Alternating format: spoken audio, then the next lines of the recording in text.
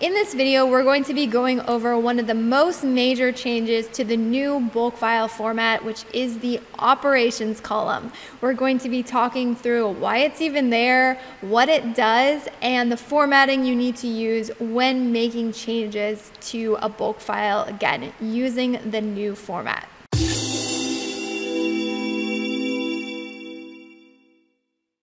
What is a bulk file? A bulk file is basically your entire ad account inside of a spreadsheet. And now it is in fact your entire ad account inside of a spreadsheet because you now can make changes to sponsored brands, ASIN targeting and categories, as well as sponsored display ads. Those two options were previously unavailable inside of the old formatting.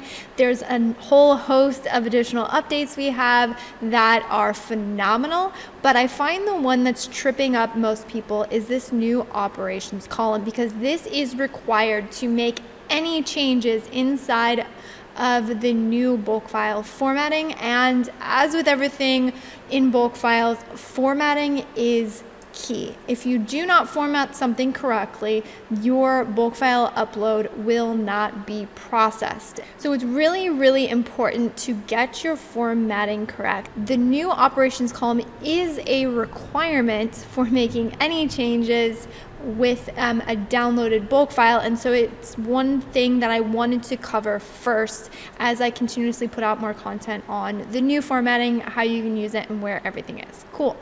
So as promised, let's go over why this is even here. The operations column allows us to significantly cut down on the processing power needed to make changes in very large accounts. And while processing may not bother you all that much because Amazon can pay for the processing, what should bother you is the time to make changes. With this new operations column, it significantly streamlines the processing time to be able to effectively make changes in your account. So previously what would happen if you downloaded a full bulk file, you made a couple changes here and there, and then you just re-uploaded the file, that would be effective. However, it would not be very streamlined. Amazon would have to basically scan your entire file, cross-reference that with what was currently in your ad account, and then determine where changes need to be made. With this new operations column and the new format, we need to tell Amazon, hey, this is where we would like to make the change. So the benefit to that is Amazon no longer has to scan the entire file. So if you have a ginormous account and you only make a couple of changes, it's only going to go through and cross-check those couple line items and make the changes there. So what we used to do previously is oftentimes, for those of us who recognize that there was a significant amount of processing power in large accounts, we may create a brand new clean spreadsheet and then only have the line items we would like changes on in that spreadsheet, so then Amazon is only cross-referencing those specific rows. That was effective, and to be perfectly frank, I still might use that method only for my benefit because I like having a solid, very clean reference of what changes I've made.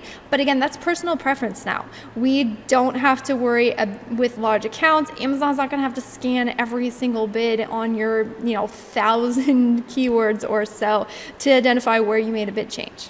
But of course, it is now incumbent upon us to signify where we would like changes made. So let me hop into the sponsored product campaigns tab and let's go over a very common thing that you might do.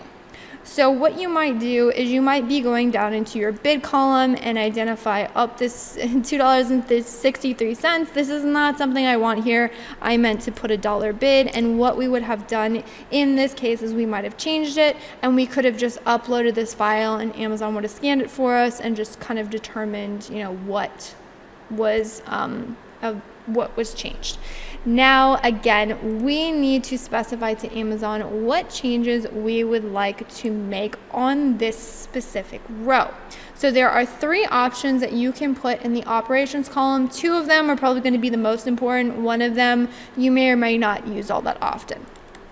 The first one, and the one that you'll probably be using the most when you look at downloaded files, is going to be this update.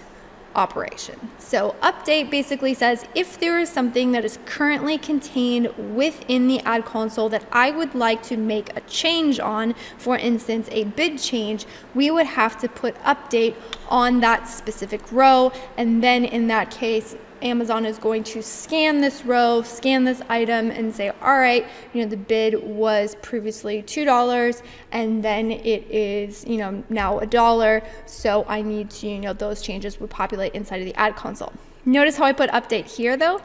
This would not correctly process the change that I would prefer to create, because if you were paying attention, I made the change on this row right here. And so I would want to make sure that I specified update again on only whatever specific row I am making the updates to.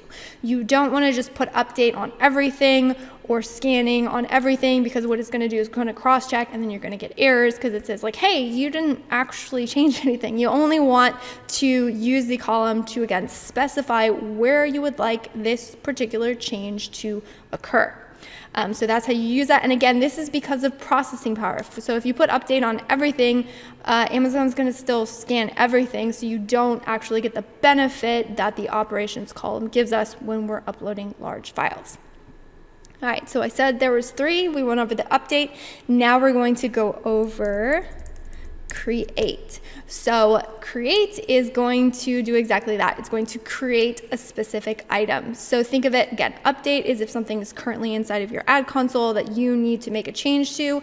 Update, or the create option, is going to say, hey, this is not currently in my console, it's not in my ads, I would like to make this thing appear in my ads. And if that is what you are going after, then in this operations column, you are going to specify create. Like, hey, I need to make this line item. I need to add this keyword. I need to add this product into my ads.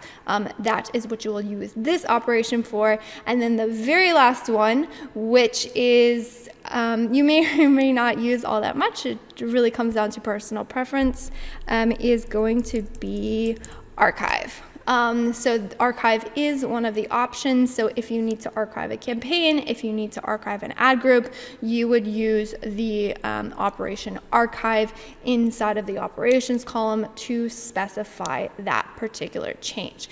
The one that, again, most likely you're going to be using the most if you're using downloaded files is going to be the update option. So if you're doing a lot of bid changes, if you need to change the status of something, so if you have it enabled and you need to pause it, you would use update. Again, think of it as anything that is currently contained within your ad console that you need to make some sort of change to.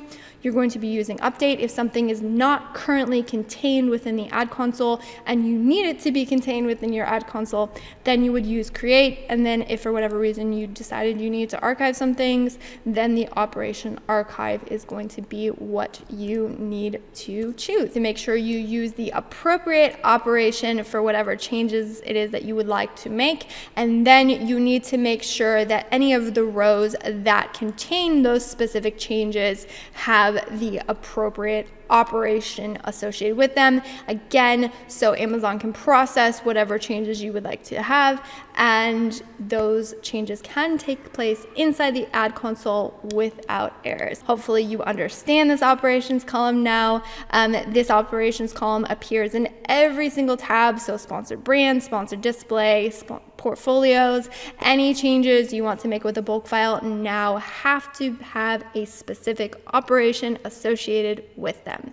So again, if you have any questions, feel free to leave them down below. If you like content on bulk files, make sure to like and subscribe, because I'm going to be putting out a lot of these. If you have any specific questions that pertain to bulk files, make sure you leave them in the comments, because I'm going to be putting out a lot more content on the new formatting. And if there is a specific question that people need a walkthrough on, I want to make sure I bump that to the top of my list. So as always, I hope that was helpful, and I will see you in the next one.